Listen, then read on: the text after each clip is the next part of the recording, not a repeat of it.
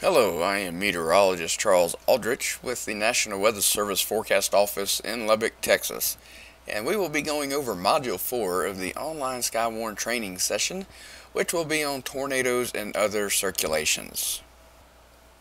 The first circulation type we're going to be talking about is the one most people associate with a severe thunderstorm when they hear circulation, and that is a tornado. Now, what is a tornado? Well, a tornado is a violently rotating column of air which is attached to the base of the thunderstorm, usually the wall cloud, and it must be in contact with the ground. A visible funnel is not required to have a tornado, which is what most people think of when they think of a tornado. But you do not have to have that funnel, you just have to have a rotating circulation that is in contact with the ground. And usually to find this circulation, usually you need to look for rotating debris near the ground, which could be in the form of swirling dust from a field. It can be grass and leaves and twigs lofted that's rotating, or it could even be debris from a building that the tornado has hit. But you have to have that circulation in order to have a tornado. Now, the thing most people associate with a tornado is the funnel cloud itself. And yes, the funnel cloud is a part of the tornado, but it is not the actual tornado itself. The funnel cloud is a rotating funnel-shaped lowering extending below a cloud. So it's just this little appendage that's extending usually from the base of the wall cloud. And it does have rotating winds, which is in part what makes the funnel itself, but they are not in contact with the ground, again, as it is not the tornado itself. But if you do see a funnel cloud associated with a thunderstorm, monitor it very closely for the signs that the funnel could grow into a tornado, and it usually means that a tornado is usually likely or imminent whenever there's a visible funnel. But it does not always mean that a tornado will happen. The next type of circulation we're going to talk about is a landspout tornado. And usually these types of tornadoes are not associated with severe thunderstorms, but are usually associated with towering cumulus clouds that are either developing to become thunderstorms or are thunderstorms already. And when the updrafts of these towering cumulus move over zones of wind shear, this is usually when we see the landspout tornado, and it's usually visible from the dust lofted from the ground and a little bit of debris from whatever it comes in contact with. Now, these are very weak, especially compared to a tornado, but they are still capable of producing structural and property damage, such as it might still throw a few shingles off of a roof, or it might cause just a little bit of roof damage, or it could throw around a few empty garbage cans, or even damage a weakly constructed fence.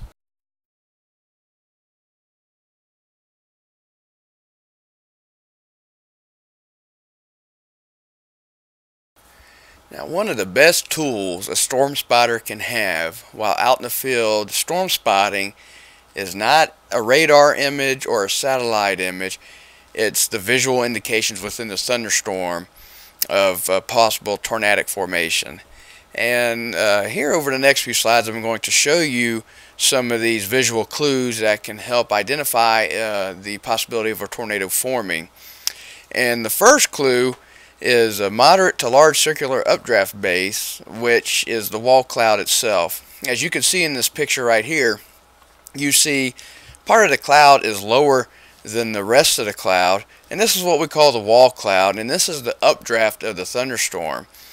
And if this is forming, usually it's going to be rotating, in which the updraft is rotating, and this is a precursor to a possible tornado.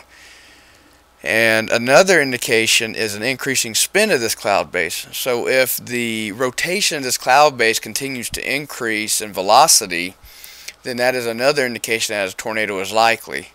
Now, this does not mean that a tornado will happen. It means that one is possible or likely to happen. And it's something that you need to watch out for, because there's also not a set time for when this tornado is going to form. It can form within a matter of seconds, or it can be even several minutes. before a tornado forms, if one forms at all, within the wall cloud.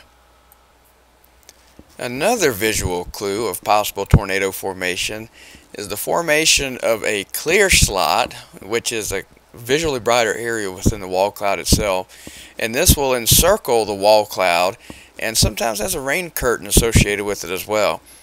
And here the clear slot is outlined by the yellow dashed line, and as you can see, that area that is outlined is a little bit brighter colored than the rest of the wall cloud itself, and that right there is the clear slot. And then the yellow arrows, as you can see here, are pointing out the rain curtain that is encircling the clear slot as well. And whenever you start to see this clear slot form, a tornado can form within just minutes, and that could be a minute or two as well, as soon as a minute or two. If a tornado does not form, then the outflow will undercut the wall cloud and could inhibit tornado formation.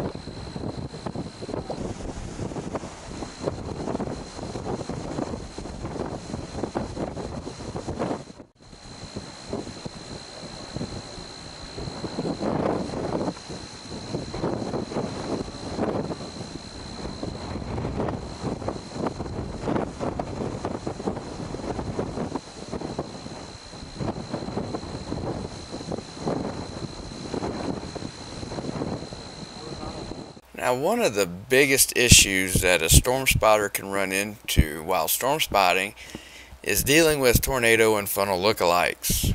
And one of the biggest lookalikes of tornadoes and funnels is scud clouds. Now, scud clouds are just harmless little cloud fragments that usually extend low to the ground, and they can sometimes extend from the base of the thunderstorm around the wall cloud, and 9 times out of 10 can look like a tornado.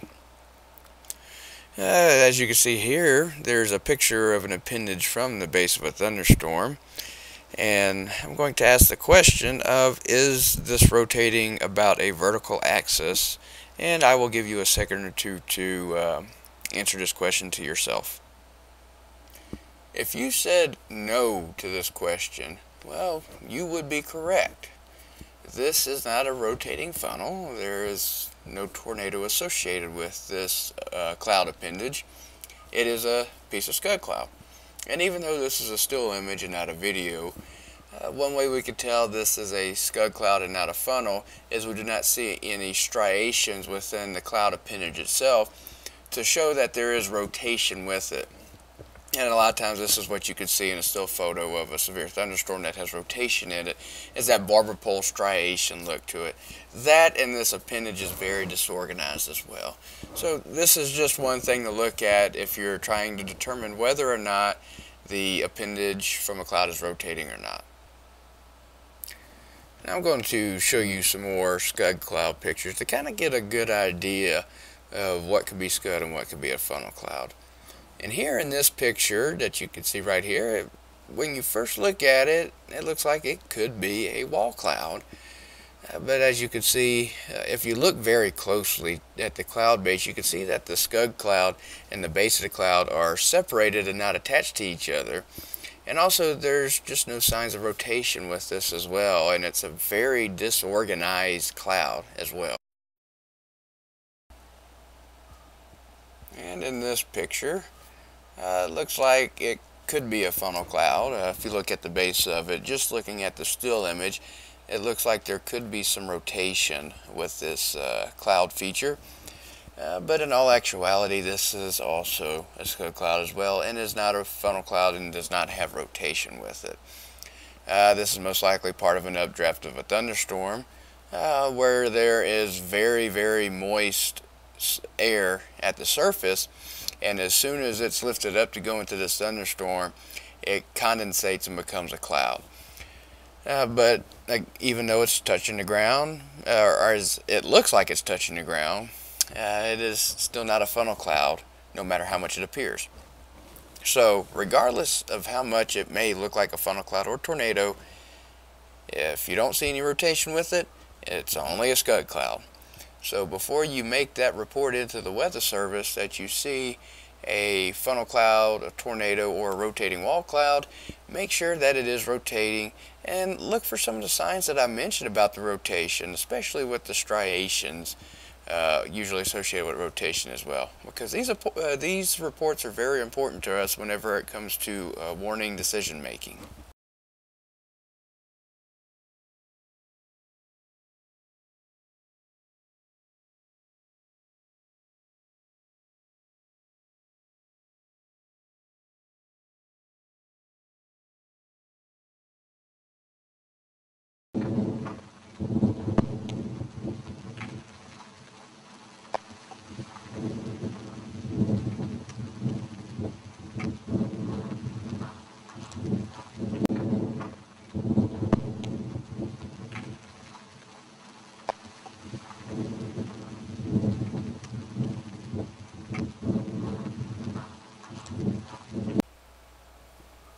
Now, when you're out storm spotting, one thing you will not always have on your side, no matter how flat of an area it is good visibility. And sometimes it will be an obstructed view, whether it be with higher humidity, it gives the air more of a milky or filmy look, or if a storm has a lot of rain associated with it, such as a high precipitation supercell. And this picture right here, I think, is a good example of that. Yeah, if you look off in the distance, you can see an object of some sort. You can tell it's a cloud. It's just a matter of what it is. So by looking at this picture, what do you see? And I will give you a second or two to think about it. If you said tornado for your answer, well, you're correct. This is a tornado. If you said a large wedge tornado, well, you're even more correct. It is a large wedge tornado. And I will outline it here with yellow lines so you can see where the edges of the tornado are. Now, the left side of the tornado, the edge of it, is easier to discern where it is. There's a sharper contrast between where there's a clear area of air versus where the actual funnel is. But the right side is a little harder to see, and that's probably due to some rain. There might be a little bit of rain wrap associated with this. But if you look closely where that yellow line is, there is a little bit of a clear slot to the right of there. But this is definitely a large wedge tornado, and a very dangerous one at that, of one of this size. So it's just a few things to think about whenever you're out storm spotting to make sure you know what's there. And I'm going to end this training session with a few pictures of tornado damage from a tornado that occurred near CV, Texas. This tornado was rated an EF3 and had estimated wind speeds of 150 miles an hour. And at least one point, the tornado was 3/4 of a mile wide, and it traveled mostly over fields of juniper and mesquite, and it hit a few structures, but not too many. But the structures it did hit, it caused significant damage to. As you can see here with this single family home, the roof was ripped off, thrown, and completely destroyed, as were several of the walls, and some of the walls were still intact, but they collapsed. So this was some devastating damage done to a home, and this can happen to anything. A tornado can pick up a vehicle and throw it as well. So these are all just incentives to stay away out of the path of a tornado and stay a safe distance away as well. But we will have the next training module, which is Module 5, will be on reporting and safety, and we'll go in further depth about safety practices when out spotting and reporting severe weather.